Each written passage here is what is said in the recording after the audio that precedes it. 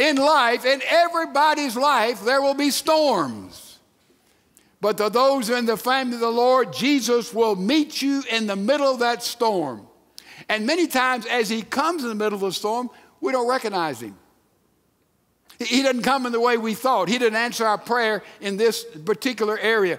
He answers it later to answer it better.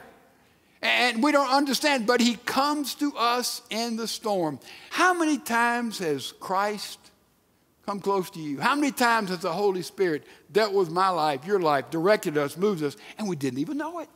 We look back in retrospect and say, oh, I see it, but we didn't know it when he was there in the middle of that storm. He always comes to us in the storm, though many times we don't even recognize him.